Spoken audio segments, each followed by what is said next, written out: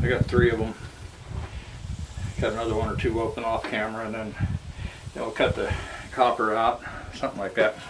And anybody that's interested in the Kayak, I got it in yesterday, and the pedal drive is supposed to be in today. Then I made a little rack in the back of the truck yesterday for to load it up. I put fishing pole, stuff like that in there, and put the Kayak kind of up and over it. And I'll show you that here towards the end of the video. So I'm going to go ahead and get going on this. As you can see, the grinding disc, which is one of the Go Yonder cutting discs. If you're interested in those, I have them on my Amazon affiliate page, and there's a link in the description below the video. Good blades are thin, they wear good, last pretty long compared for a cutting disc. And I buy them in lots of 50 for about $27. I think you can also get them in lots of 25 or lots of 10. So if you don't want to put out that much at one time. So I'm going to go ahead and get going on this. So if you got earbuds in, turn your volume down or pull them out. And here we go.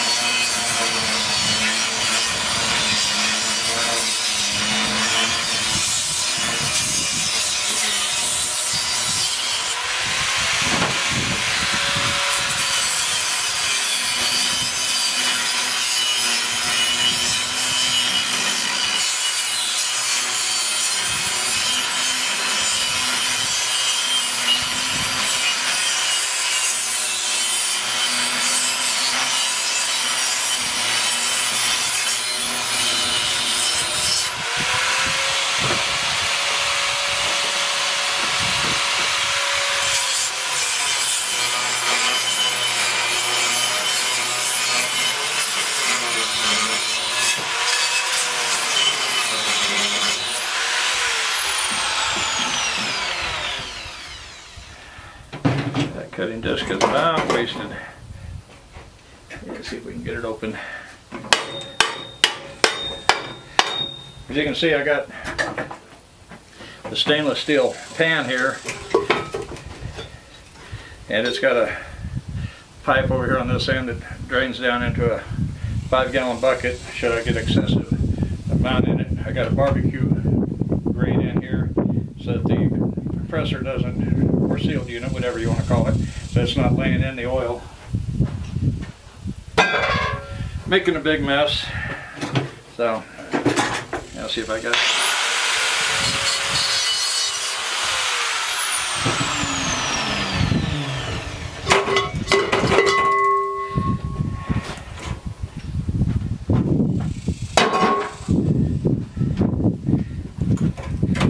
now on these. You can take, some of these are cast iron. This one looks like it's cast aluminum. So if you want to take the time, you can pull those 4 bolts and get that little piece of cast. Then you got basically 4 bolts here. So I'm going to get the gloves off so it's a little easier to work. Okay, now we'll find out what size we've got. It looks like it's 5/16. Not a little bigger than that. Possibly metric. I may have to get my metrics or my regular socket set out. That one's working.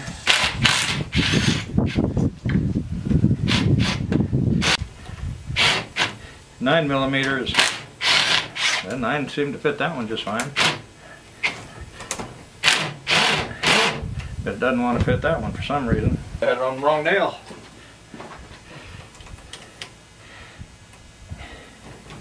Yeah, this 9 seems to fit. There's really just not much clearance between the bolt and the spring. Of course, you can remove the springs.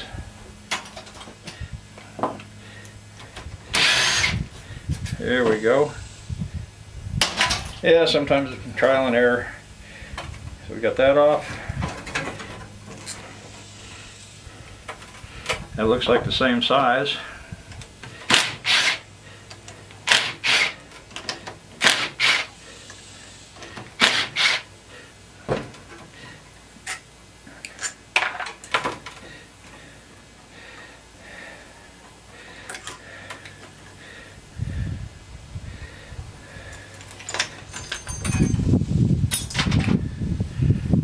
Got a little bit of gasket on there.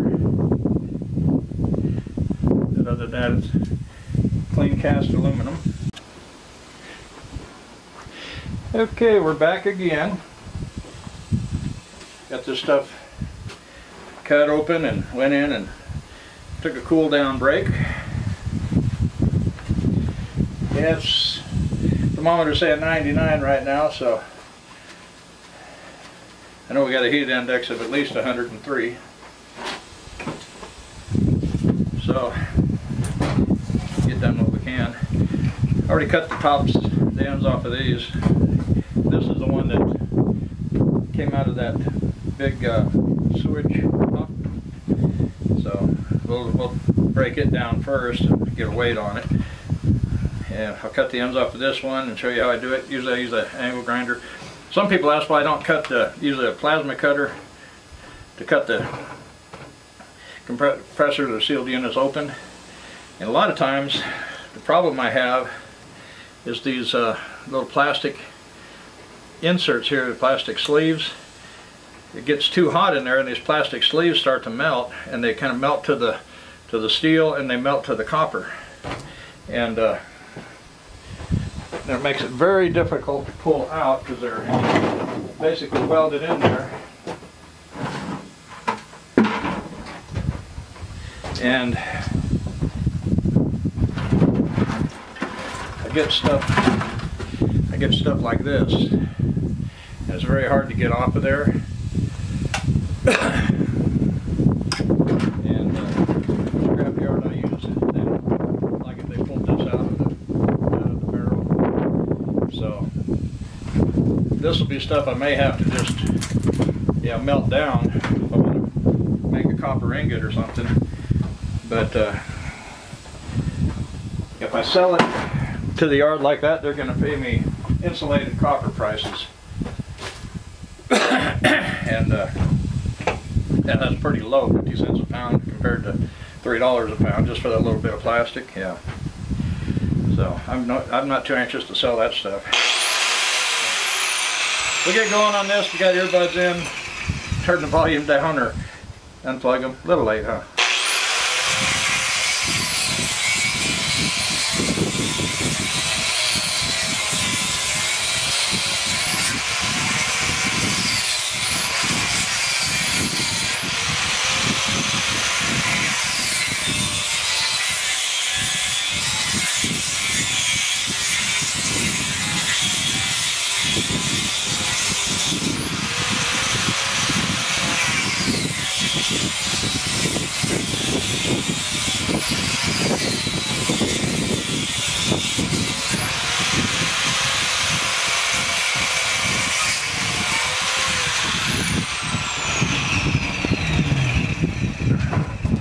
There's that part of it. I'm going to take my little tool here and get these little pieces of that plastic sleeve off that it leaves behind. Trying to get this stuff as clean as possible for the yard.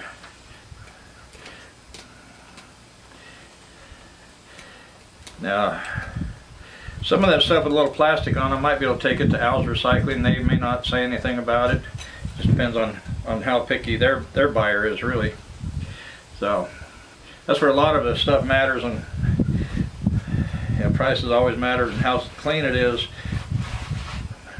Your yard is going to want it to a certain degree of cleanness compared to what their buyer wants. You know, you have to prepare it for what your buyer wants, and they prepare it for what their buyer wants. So that's kind of where that goes. Okay, now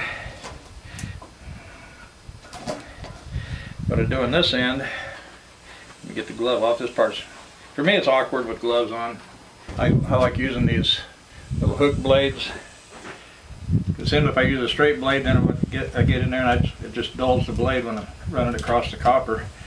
Or these hook blades, they can get up under there pretty good, or you can even sometimes just drag it. Okay, it'll be get me an ice cream bucket here. Scale, zero it out. Usually what I do, where I have a lot of wires or strings bunched up together, I try to cut it there, and then I try to hunt around for the loose ends. Usually on one side or another you're going to get it, and it's just going to unravel and make it nice and easy. All your strings just right there, and then carefully pick this out. A couple pieces of plastic in there. And I said we're going to start on that one, and I jumped onto this one, so we'll just set this bucket aside here in a second. Let me get it out of the way, and then we'll go ahead and do that big one from that, which we can get a weight on just this one end.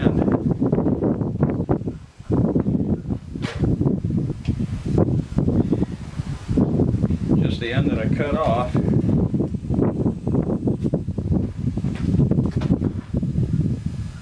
Weighs 14 ounces, which is 3/4 of a pound. So just the end off of that thing is 3/4 of a pound. Okay, we're back. Finished tearing those ones down so I could get a weight, and we'll chisel that one out here in a second. Finish that up. I think it's pretty heavy, so I'll stick it over here on the scale and see what we got. So 7.6 pounds, so that's not too shabby. About $21 right there. And we'll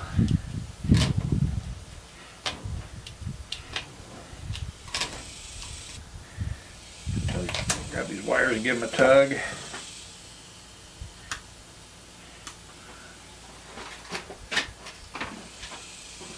These come the other direction. So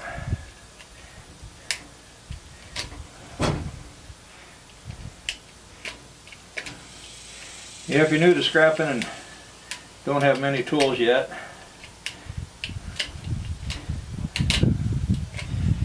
of course, air chisel really comes in handy, so compressor is really good tool to have. I started out with just a little bitty 1 gallon tank on small air compressor, so needless to say I spent a lot of time waiting for that thing to build pressure back up, but it got the job done. It just took longer. So I mean, you can start with what you have or start small and always try to put a little bit back, you know, have something to sell, keep the cash flow going, but try to, you know, put a pound back here, a pound back there. You know, it adds up, and then you get 2 or 3 buckets, 4 buckets full. Yeah, $3 a pound, $3 a pound. You get roughly $100 a bucket. You take it in, gets you a good compressor. air chisel. And what I've done here on the air chisel, I've modified the bit a little bit. So you just put it in there, catch it, and sometimes it doesn't like taking a whole bunch at once, so either that or these strings are holding it.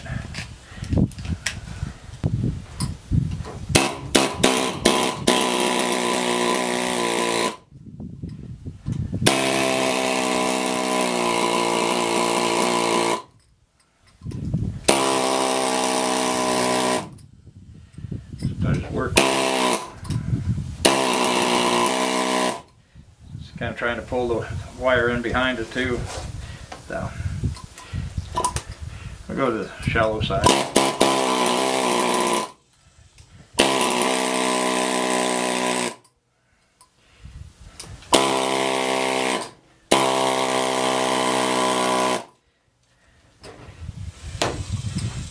Yeah, this one's not getting too anxious.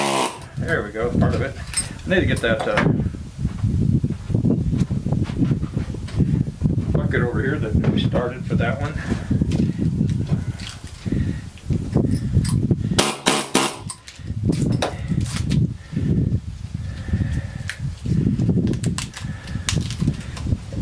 Plastic here that's stuck to it pretty good. The shellac or whatever they got on there.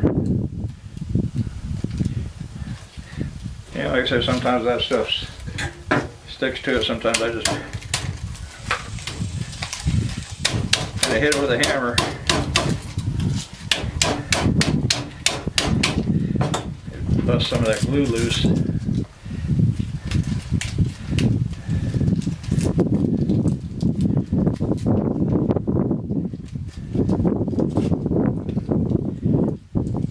I'm sure most yards won't say anything if you have a little bit of stuff on there. I try to get it as clean as possible.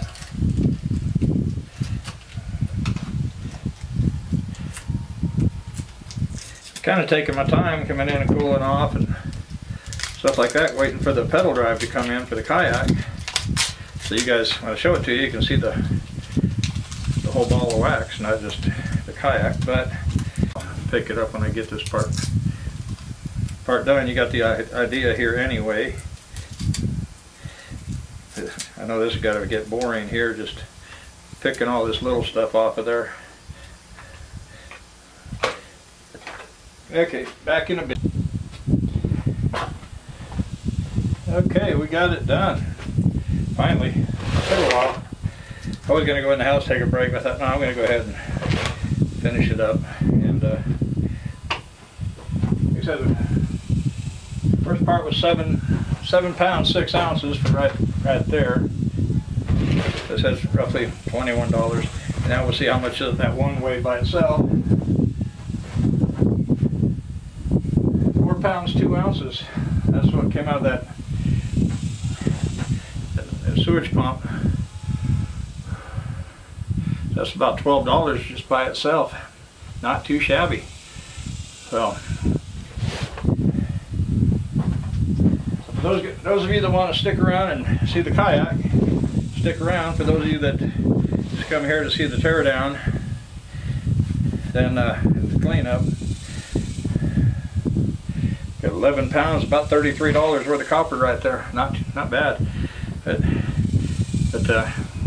you just want to see the cleanup, you guys can go ahead and cut out if you want. I want to remind everybody about the Amazon affiliate link down below. If you're not a subscriber, please subscribe. Hit the like button, notification bell. You know the routine. And for those of you that want to see the Kayak, well, I'm going to go ahead and cool off real quick, and then we'll show the Kayak. So, see you in a minute. Okay, so here we are at the truck, and I had 2 pieces of 10-foot 2-inch PVC. I cut it down to 8 foot, and I put this unistrut in there where it sits kind of in a pocket, where I have the you can kind of see maybe there.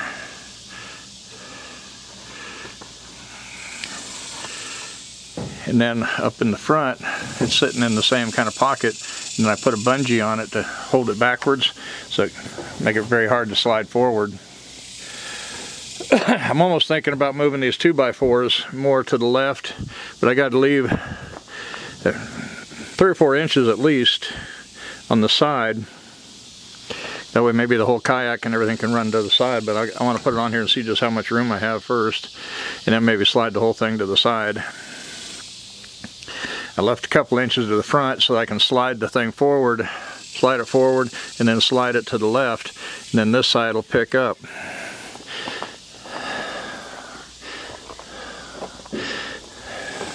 As you can see how it sits in the little pocket there, then I got it bungeed back. But it's got a wheel and a keel, so it'll roll on the back end, and I can kind of roll it up here, pick up the front of it, and set it on there, and then grab the back, lift the back up and slide it on in there, and then put a strap over the front. Maybe strap it to the headache rack, and then I can use some straps here, maybe going down to where I hook my safety chains for the trailer. That way I can throw my camping gear, fishing gear down the bottom, and have all my gear down below, then slide the kayak in up here. So, should work. Seems good and solid. I just need to put a couple of a 90-degree or 45-degree end caps on here, you know, to give kind of more of a starting point instead of having it right on that edge. So now we'll go over and we'll check out the kayak. Yeah. Okay, here we are.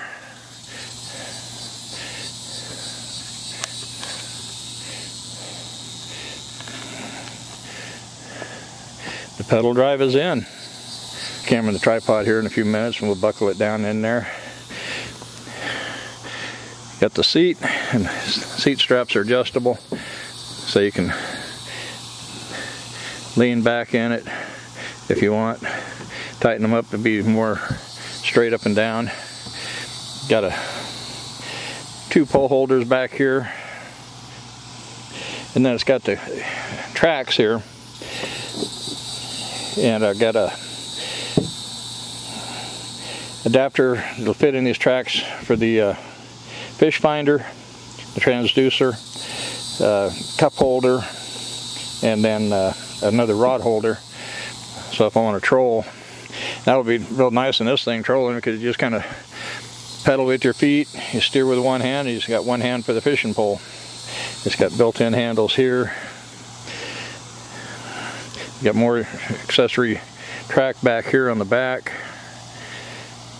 Get a little hatch you can get into here to access the inside of the hull. Get your drain plug, and I'll show you here how the rudder works. Right now I got the rudder in the up position, but just moving this like this. What they call the paddle leash right here. So it kind of holds your paddle in place. Now you got the string right here, which I'll probably have to move the knob down. But you pull this up and out of the bracket, and then it lets the rudder down. And this whole kayak's wanting to slide when I try to raise that up. Okay, I'm going to grab the tripod.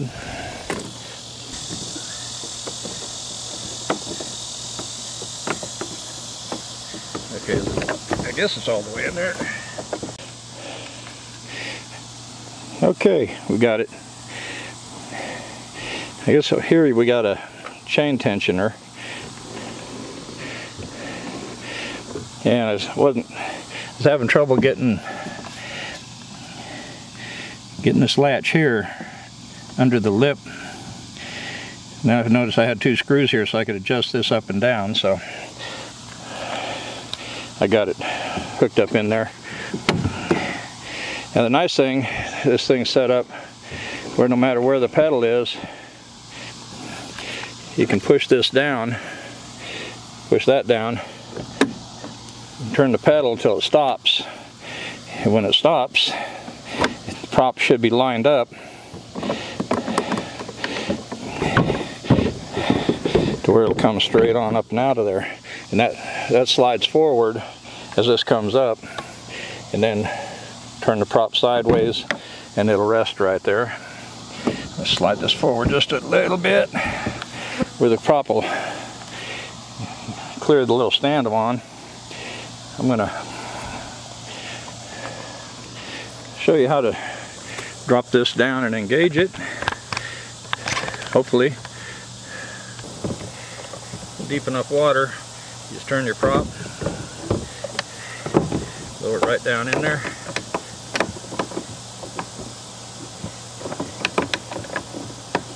And is it going to hook? There's a hook. Latch it down.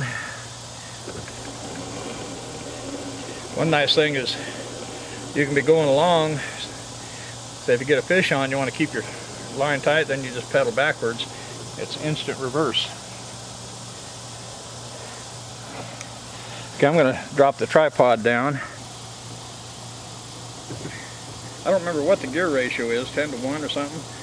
So for every turn of the pedal, every one revolution of the pedals, the prop turns 10 turns. They say this thing's pretty quick.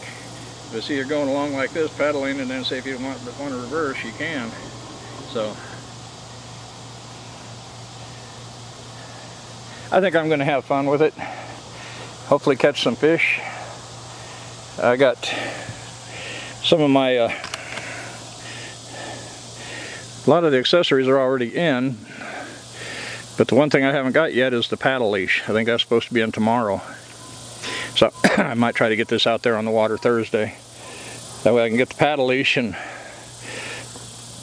I can wrap the leash, say, around the paddle somewhere and hook it onto something. That way if I do tip over, paddle's not going anywhere.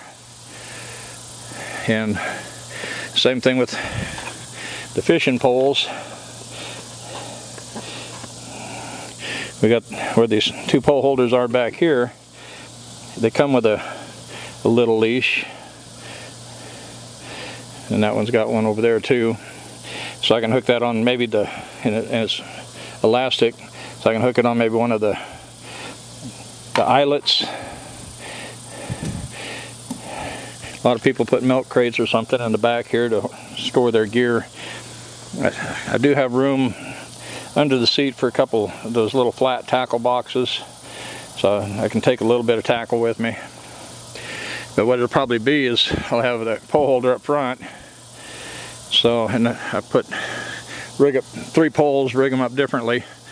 So whatever I want to try, I can have one for trolling, one for top water or something, crankbait.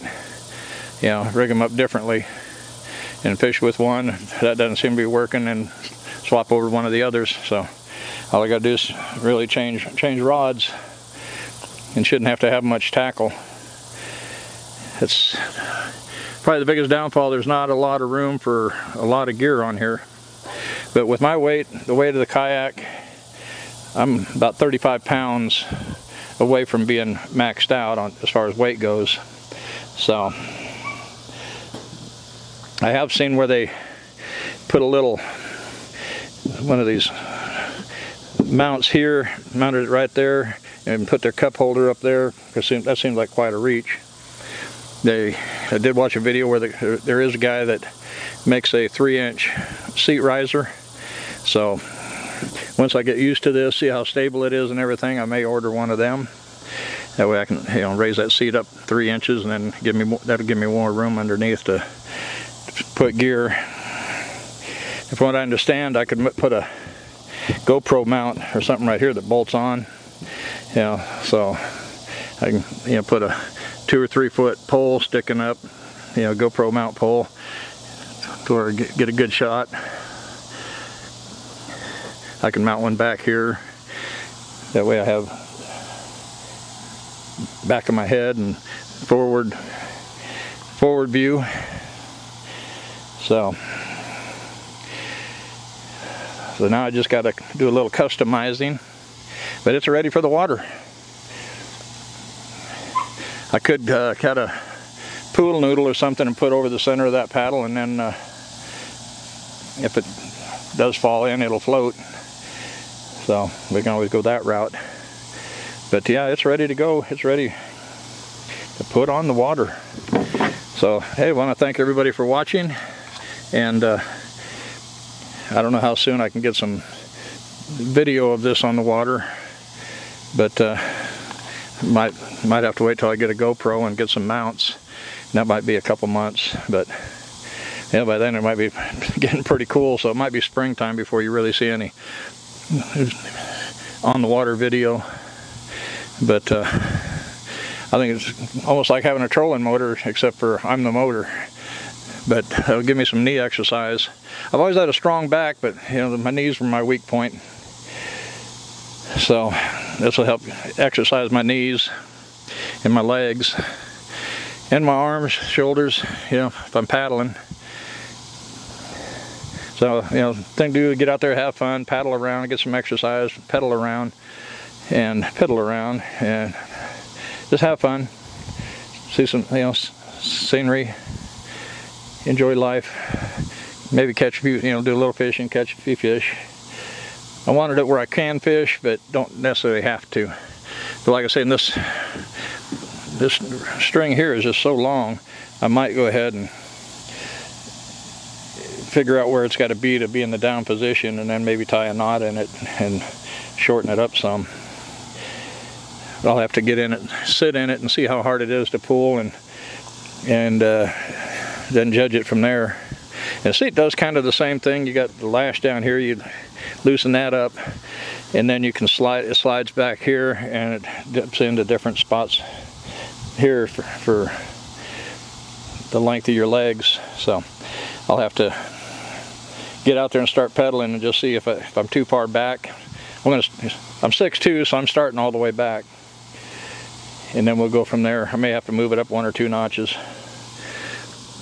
I kind of like the camo, but they're all kind of camo. One's green, one's orange, one's ocean blue camo. But if this thing's stable enough, who knows, I might get out and do some duck hunting. I can always throw my ducks in the back. So get a dry box, keep my shells in. I'll have to figure out how to make a shotgun rack, or just hold the shotgun in my hand, my right hand, while I pedal and steer with the left. Who knows? I don't know if I want to get out there in the cold weather and the cold water anyway, but later I might get a John boat, you know, something a little wider, more stable. So anyway, I want to thank everybody for watching. This is getting kind of long already, so give it a thumbs up, share it with your friends, subscribe if you're not already subscribed, and happy scrapping, and may your loads be heavy and prices good. See you later. Bye bye.